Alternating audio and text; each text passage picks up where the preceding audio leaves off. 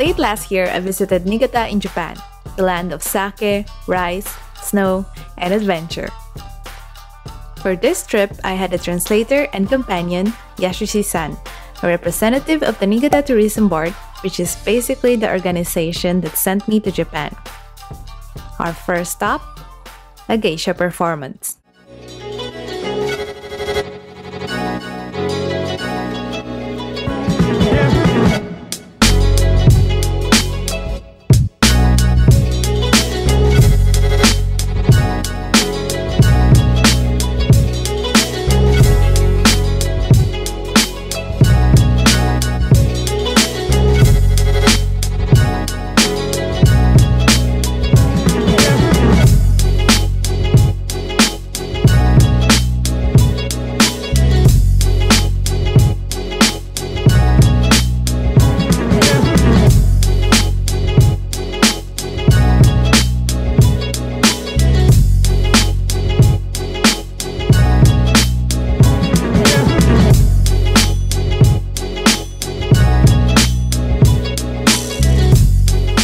In the evening, they took me to an izakaya or a local bar, and there was one thing that I found out.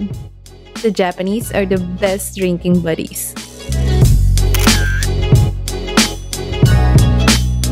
The next day, they took me to Sado, an island known for its gold mines, rice, sake, and seafood.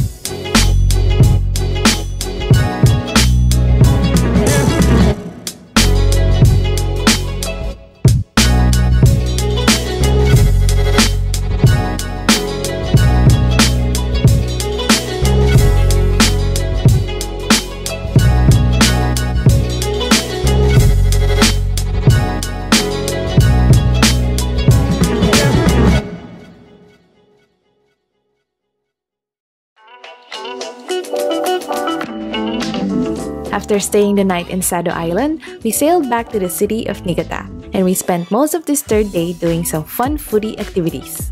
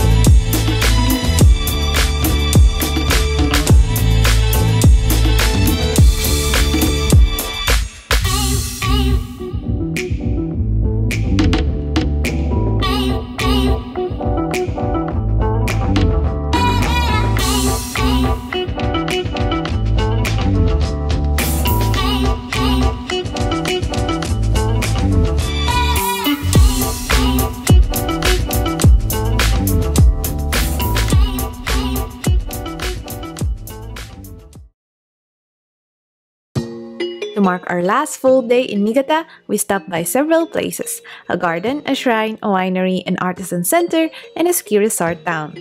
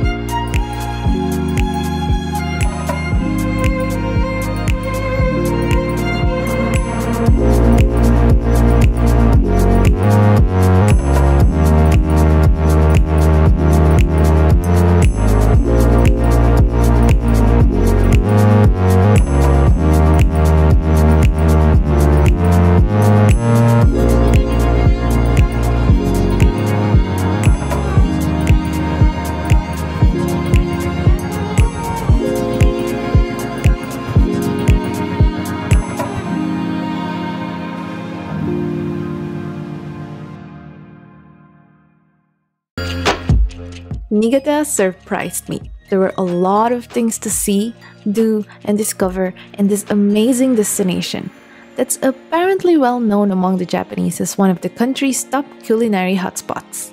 And I guarantee you, it is. So if you're visiting Tokyo, come and give Niigata a try. I bet that you will love it as much as I did. And besides, it's just a 2-hour train ride away. So what are you waiting for?